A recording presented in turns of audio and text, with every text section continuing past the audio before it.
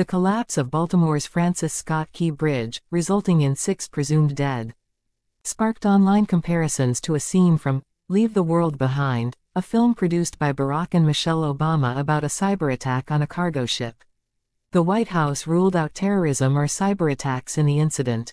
Online users highlighted similarities between the bridge collapse and a scene in the movie where a ship crashes.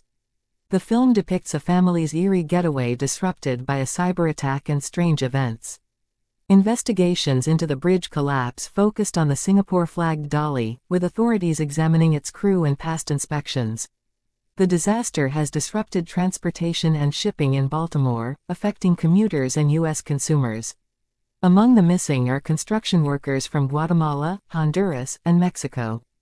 The Port of Baltimore plays a crucial role in importing vehicles and goods along the East Coast.